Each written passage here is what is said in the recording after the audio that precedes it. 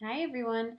I have a story for you today that I'm hoping will help us think a little bit about what might help people sometimes when they're feeling sad or angry. So it might be good for you to think about how you feel and what you need when you're sad and angry, and you can also start to think about how you can help somebody else if you notice someone in your family or a friend of yours is feeling kind of upset or having some hard feelings. Maybe you can think about how you can help them too when you're listening to this. So this is called The Rabbit Listened, and it's by Cori Doerrfeld.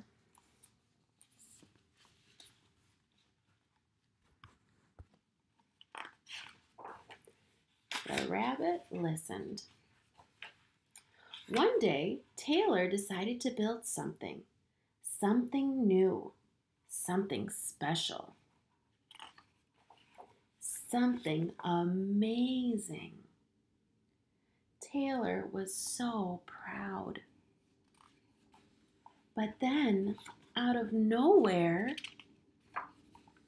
things came crashing down. Look at how Taylor feels now. He was feeling so proud, and now I wonder if he's sad or disappointed.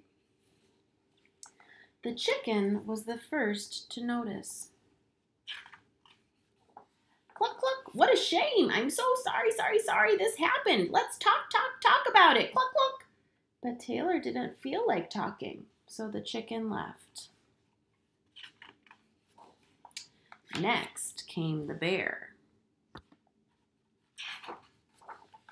Grr, rawr, how horrible. I bet you feel so angry. Let's shout about it. Grr, roar, grar. But Taylor didn't feel like shouting, so the bear left. The elephant knew just what to do. Trumpta, I can fix this. We just need to remember exactly the way things were. But Taylor didn't feel like remembering, so the elephant also left.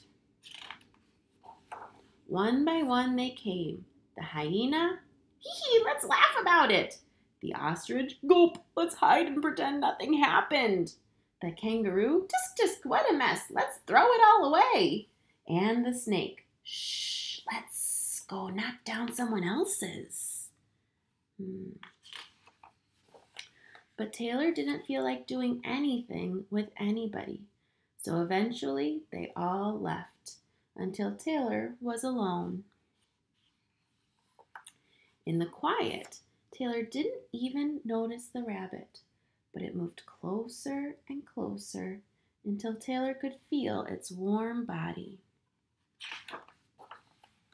Together they sat in silence.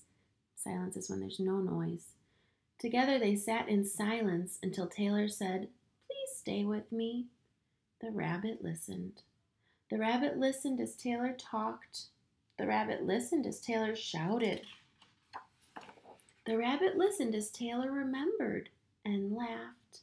The rabbit listened to Taylor's plans to hide, to throw everything away, to ruin things for someone else. Through it all, the rabbit never left. And when the time was right, the rabbit listened to Taylor's plan to build again. "I can't wait," Taylor said. "It's going to be amazing." That's the end. So I wonder what you noticed in that story. I noticed that the rabbit was just kind of there to help Taylor and kind of just be there until Taylor felt ready. And so that's one of the reasons, we practice things like taking our deep breaths and using our calm down tools, because you might need a little time before you feel ready to do something sometimes too. And that's okay. So might your mom or dad or your brothers and sisters and friends. Sometimes people just need a little time to kind of have their feelings and think about it for a little while, and then they'll be ready to try something new, right? And so hopefully maybe you can let your family know if you ever want them to just kind of sit with you, or if you just need a little time alone. And then you'll be ready to try some of the other things, like all those things that the animals at the beginning suggested that Taylor did end up trying at the end, right? I hope that you have been enjoying learning about these different tools we can use. I've been so proud of all of you with what a good job you've done using them at home and what a good job you've done talking about your feelings. I love seeing that, and I know that you will keep working hard at that and keep getting even better and better. It gets easier the more you practice it. So you keep working on that, and I hope that you have a wonderful rest of your day, and I will talk to you very soon.